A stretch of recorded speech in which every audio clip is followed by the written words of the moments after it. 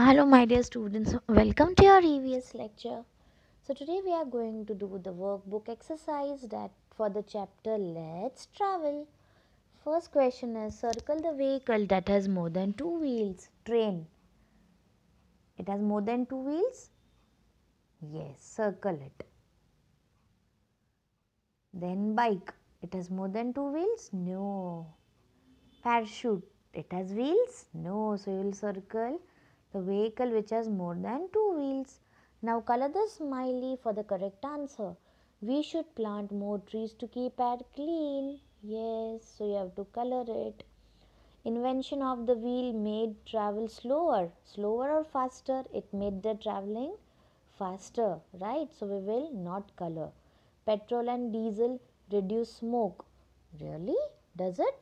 No, it doesn't. It produces smoke. It makes more smoke. It makes the air dirty, right? So, we will not color. A bicycle can carry many people. It can carry many people. No, it cannot. It can carry only one, the one who's riding, and one can sit back. Last one is ships that carry goods are called cargo ships. Yes, this is right. So, you will color it. Okay. Now, which means of transport will you use to travel to school? This you have to write it by yourself. That it is like which mean of transport you will use. You will use bus.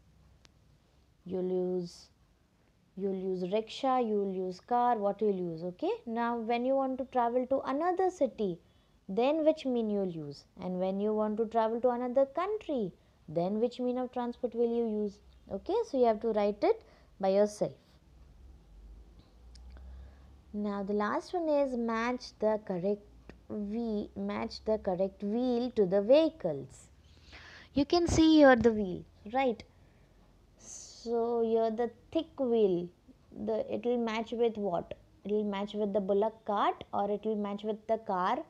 It will match with the car, and this thin wheel which will match with the bullock cart. Okay, children.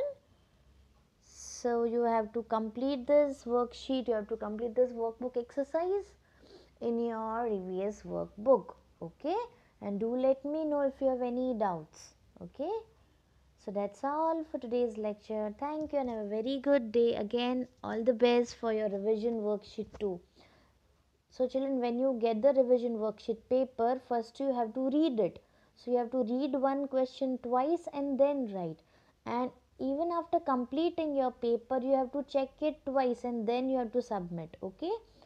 So please don't do hurry. Okay. So you have to check the paper twice. You have to read it and you have to answer it properly. Okay. So try to think and answer. Okay. Oh, because I know you all can do it. You all are the best, and you all will get very good marks because you know everything. Okay, so all the best. Thank you, and have a very good day.